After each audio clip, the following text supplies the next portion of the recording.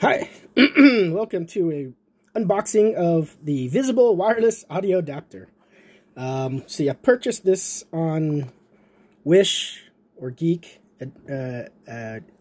app using the phone.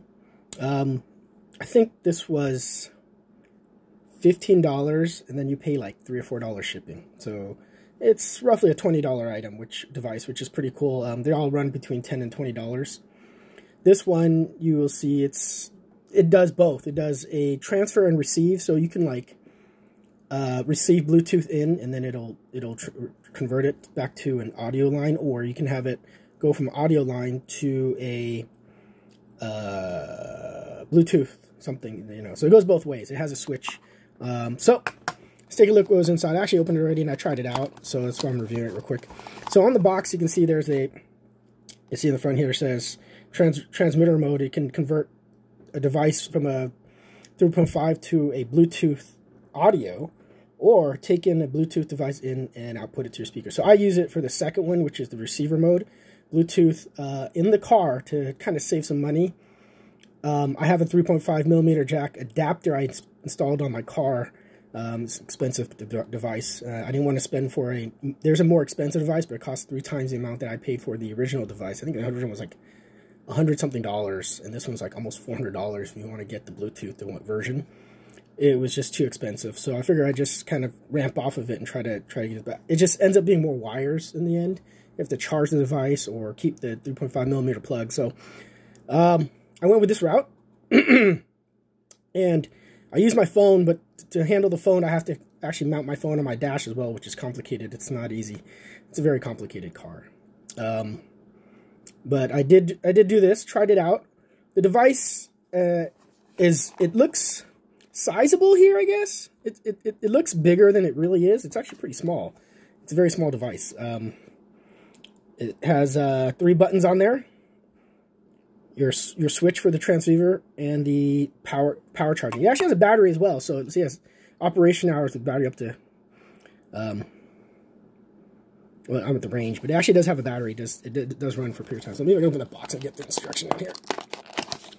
So basically, it comes with the instruction manual, the charging cable, and a male-to-male audio cable. So you could, whoa, sorry, having some trouble with the stand right now. Okay, and so it comes with everything you need to utilize the device. The Bluetooth pairing's pretty easy, I think. It was, let me see what it said. I think you just push the power button, it turns on. And then it'll just say like if it's not paired or not, you can pair it. I think it just comes up on the screen. The little LCD screen says if it pairs or not. It's pairing. I can turn it on right now. Okay. The screen's not all that great. There's maybe one little light, so you can see how like it's hard to read sometimes. Bluetooth disconnected. See, there's battery life switch. You can barely read this stuff. Goodness. Yeah, that light's not all that, I'm telling you. So yeah, you can see how the blinking Bluetooth. It's in receiver mode, and the battery life. So yeah, it's very easy to use. It's a bit small than I thought. I thought it'd be bigger so that I could kind of, I like to have big buttons. So if you look at my thumb, I can possibly hit the power button. So that was the only, I guess, bad thing about this, is that as I'm pushing fast forward, trying to get the audio to go, I'll most likely hit the power button, it'll pause it.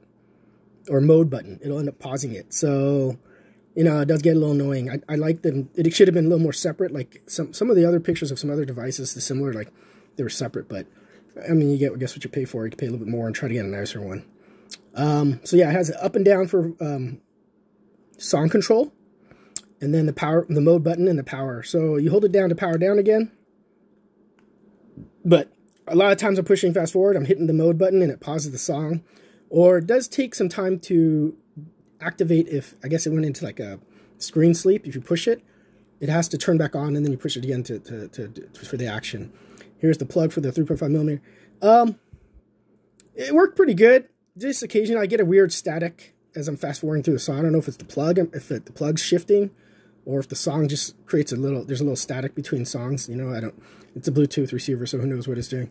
But for the most part, it's easy to use, it's pretty cheap, and, you know, you get what you pay for. You get your parts and stuff that you need to get the thing running. So, as a small device that has a fast forward and rewind button, that's not bad. I mean, it's, you know, guess you could pay for a more expensive one that had volume as well. Okay, that's the review. Is it good? It's pretty good. I don't know if I'll keep using it because I have to utilize the phone holder, and then this device, you have to find a place to seat it as well. So, you know. Okay, thanks.